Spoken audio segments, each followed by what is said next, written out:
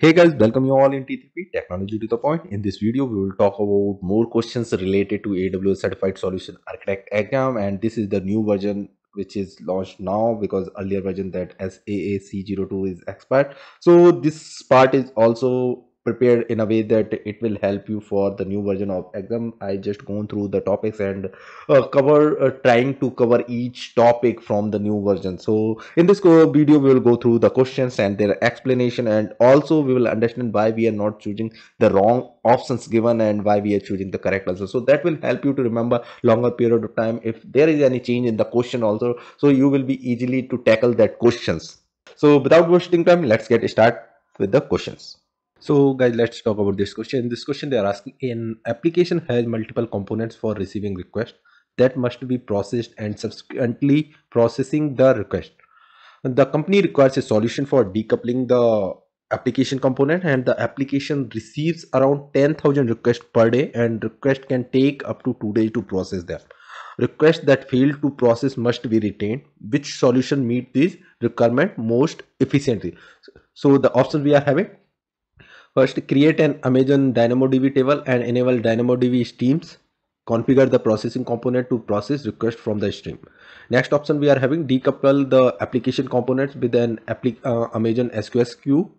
Configure a dead letter queue to collect the request that failed to process.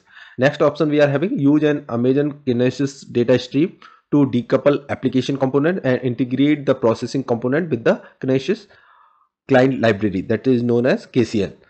The last option we are having, decouple the application components with an Amazon SQS topic. Configure the receiving component to subscribe to the SQL topic. So we have two options with SQS queue and SQS topic, and one with the Amazon DynamoDB table and stream. Another is Amazon Kinesis data stream. So in the questions they are asking, it is having multiple components and the company required a solution for decoupling the application components. And the main requirement they are having, they don't want to lose the request, they want to retain those requests up to 2 days. That is the actual requirement. So now let's go through the options one by one. So if you will see the first option, that is saying create an Amazon DB or DynamoDB table and enable DynamoDB streams. Configure the processing component to process request from the stream. See, this solution will not work here because it doesn't offer any kind of retaining the request that failed to process or removal of items from the table, and is therefore it is less efficient. So we will not go with the option one. Let's talk about the second option. So in this option they are saying that decouple the application components with an Amazon SQS queue and configure a dead letter queue to collect the request that failed to process, which is actually required in the question. So why we are going with this option?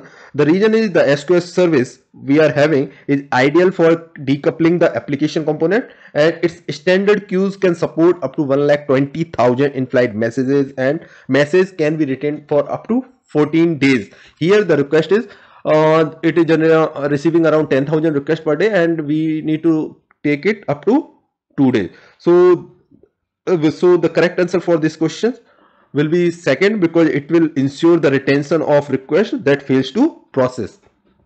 So in this question we will go with the option 2. Why we are not going with the option 3, that is Amazon Kinesis data stream to decouple application component and integrate the processing component with the KCL? Because it is less efficient solution and will be less cost effective.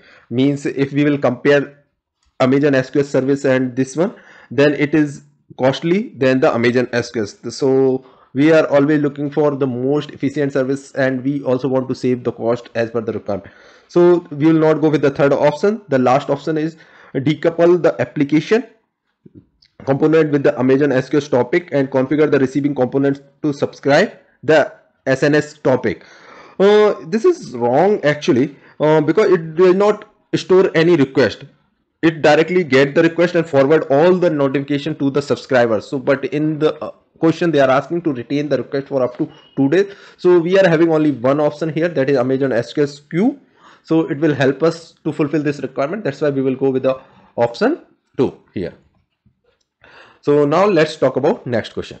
Let's talk about this question. In this question, they are asking, a solution architect has been tasked with migrating 30 TB of data from on-premises data center within 20 days.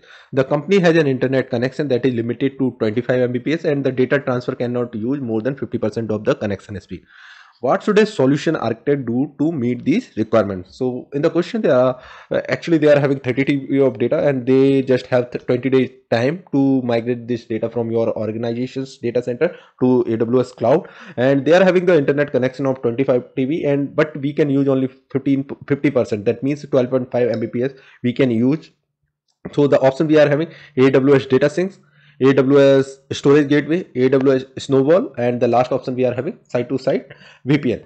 So the thing is, if you calculate this thing, 30 TB of data, if you will migrate with the speed of 25 Mbps, it will take around 200 days, and we are just having 20 days. But here we are not using still even 25 Mbps. We can use up to 12.5 Mbps. So the days will more than 200, and we don't have that limitation. So we need to avoid in this question, which is option related to the internet.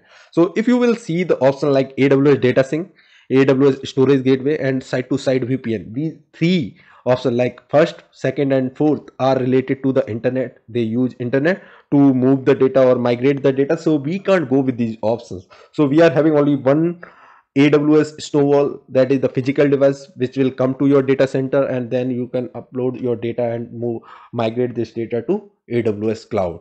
So that is the feasible option I can see from out of four. So I'll go with the AWS snowball. So that's it for this question. Let's talk about next question now.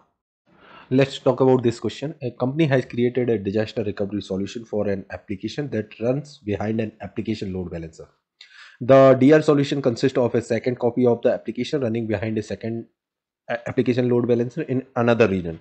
The solution architect requires the method of automatically updating the DNS record to point to the ALB in the second region. What actions should the solution architect take? The option we are having: enable an application load balancer health check. Second option: use Amazon Event Bridge to cluster the ALBs. Third option: enable an Amazon Route 53 health check. Fourth option is configure an alarm on a CloudTrail tray. So what exactly they are asking in the question? So they created a disaster recovery solution for application which is actually running behind a load balancer, and the DR solution consists second copy of the application as well, which is also running behind the second load balancer, which is actually in different region. So solution architect requires a method to automatically update the DNS record to point the application load balancer in the second region. So let's talk about the options one by one.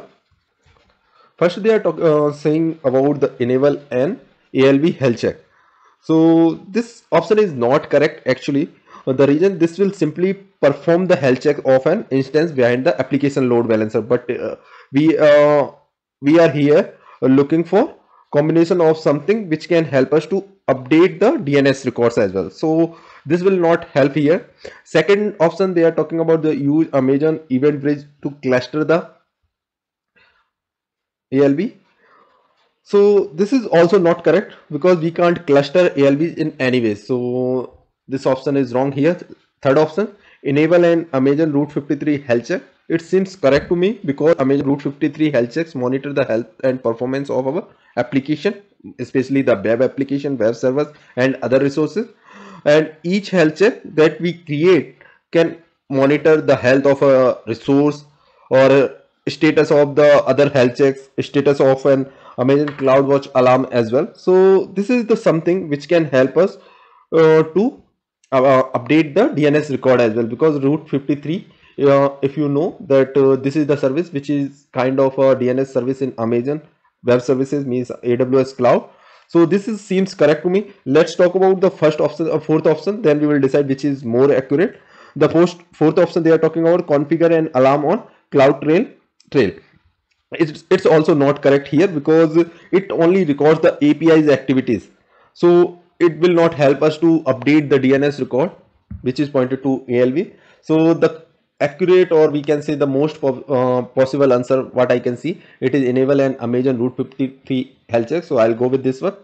So in any question, if you think that it is not correct, just mention in the comment section and give the reference why you are not okay with the answer. So it will help others as well. So let's talk about next question now. Let's talk about this question. In this question, they are asking a company needs to migrate a large quantity of data from an on-premises environment to Amazon S3. The company is connected via AWS Direct Connect, that is DX connection. The company requires a fully managed solution that will keep the data private and automate and accelerate the replication of the data to AWS storage service. Which solutions should a solution architect recommend? The option we are having: deploy an AWS storage gateway in stored volume mode and take point in time copies of the volumes using AWS backup. Next option we are having: deploy an AWS storage gateway with a local cache and store the primary data set in Amazon S3.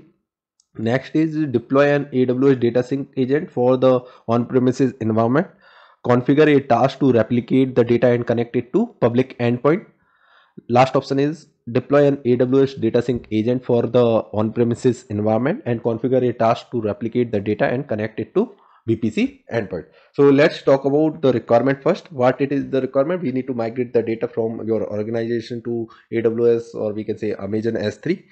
The company is connected by AWS Direct Connect, so it can use direct sync and data sync as well. So the company requires a fully managed solution that will keep the data private. When this talking about the data private, we can't go with the public endpoint here in the third option. So it is out of scope at this point of time, because when we use public endpoint, the data will go over the through the internet. So we can't use this option here when we are talking about the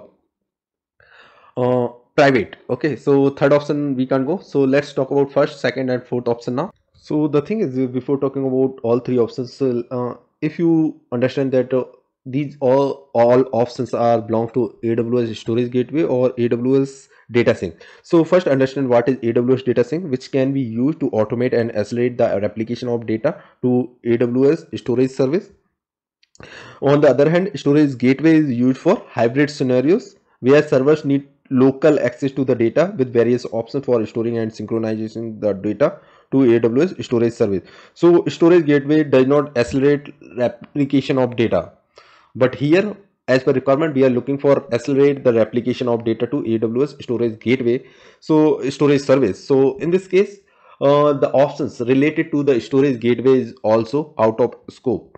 So as we already discussed, due to private requirement, data privacy, private requirement, we can't go with the public endpoint, and we can't go with the AWS storage gateway as well. So all first three options gone from here.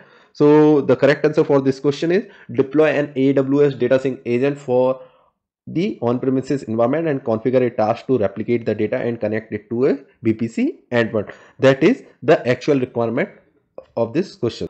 So we will go with the option number 4 here. So that is our correct answer for this question. Let's talk about next question now. So guys, that's it in this part. I hope you find these questions helpful, and it will help you to prepare for your AWS Solution Architect exam.